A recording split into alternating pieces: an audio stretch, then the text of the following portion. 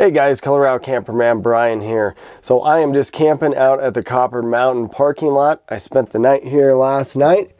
There's a look outside the window. Starting to snow really good. But anyhow, I want to do a quick video on my heater. And I wanted to do this video because when I first purchased this truck camper, I was concerned that my heater was going to kill my battery overnight, and I didn't really find any information that said how much energy the battery is going to take. So this might be helpful if you have a heater set up like I do. So I have this little Suburban heater. I don't know for sure what the BTUs are off the top of my head. I'll put it in the video here. But anyways, obviously this runs off the propane, but then there's also a fan inside here. And I have a little thermostat. So right now my heater is off, but basically you set the thermostat for, you know, your temperature up top, and then it will kick on or off based on what the temperature is inside the truck camper. So what I wanted to do was show you guys what my voltage is after a night of use, and then I also wanted to show you guys how much the voltage drops when I kick the heater on. All right, so I'm just going to check the voltage off this little plug right here. This is actually for a portable solar panel that I have. And one disclaimer here, I did not check the voltage of the battery last night when it was fully charged, but I've seen this when it's fully charged at about 13.2 volts. So right now we're at 12.39 volts. So the heater ran last night for, well, it's been running for about 9.5 hours off the battery. And keep in mind, I also did have my lights on, and I did have my stereo on for a little bit. So it went from about 13.2 volts to 12.39 after one night. One thing I do want to point out before we kick the heater on, so right now, based on this monitor, it says my battery is 2/3. So apparently 12.38 volts is 2/3.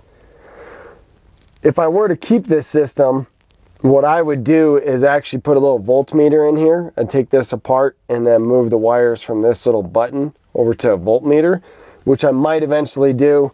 But if I get a solar panel in here, that little system monitor is going to be a little irrelevant. Well, let's go ahead and get the voltage meter hooked back up, and we'll turn this furnace on. We got the batteries hooked up. We're at 12.4 volts. Let's kick the furnace on and see where it is.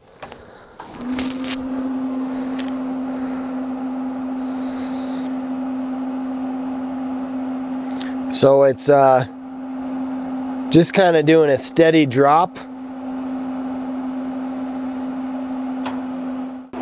So the heater's been going on now for about 5 minutes, and the voltage has been holding pretty steady at 12.22 volts. It really hasn't fluctuated at all. And again, we started at 12.38 volts. So it hasn't dropped as much as I had originally thought that it was going to. I was assuming it was gonna, based on the current rate it was dropping when I first started it, I thought it was just gonna continue to drop. But it's just been holding here at 12.22 for quite a while. All right, so the fan just kicked off on the heater. You can see the voltage is already kind of starting to climb up. So the lowest that it got was 12.21 volts. And the heater ran for about 10 minutes. And as you can see, as it turns off, the voltage is just climbing. So that pretty much wraps things up here for the video. I'll put in the description all my information about what kind of heater I have so you guys know. Again, hopefully this helps if you guys yourself have a heater like I do. So just kind of a recap. So we started out last night with the battery at between 13.1 volts and 13.2 volts. After running the heater and then having the lights on last night and the radio for a little bit, it dropped down to 12.38. And then while we had the heater on just now, it went down to 12.22 volts, and it's pretty crazy.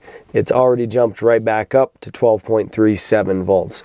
So it appears that I probably could go another night or two, but as I had mentioned earlier, you definitely don't want to run your battery below 11 volts because you risk damaging your battery permanently when you do that. So hopefully this video helps you guys out. If you do have any comments or questions about anything, or you know, want to throw in some information about your experience, that'd be great. Thanks a lot for watching, and we'll see you guys in the next video.